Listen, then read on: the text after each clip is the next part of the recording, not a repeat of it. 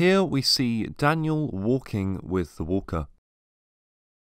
When Daniel came to Bytoften, he had to be strapped up in a light skate to be able to walk.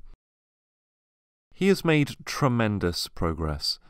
Daniel has trained with Robert, and he has been very motivated to do an incredible number of repetitions.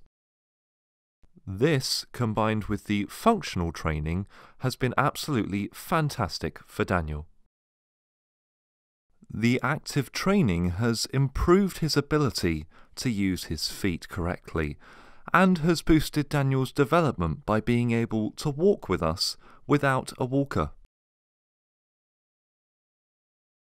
In the beginning, he could walk 10 meters, and with constant improvement, Daniel is now able to walk 117 meters in one take.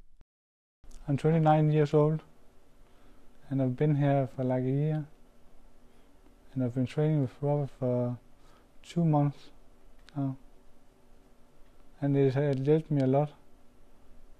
With my thighs and my calf.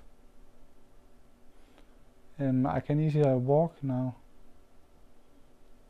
It doesn't hurt when I walk now. It helps my legs a lot. I've gotten stronger in my legs. And I think that's key to get walking again. Like right now, I sit in a wheelchair. So it helps me a lot. So I can actually walk now.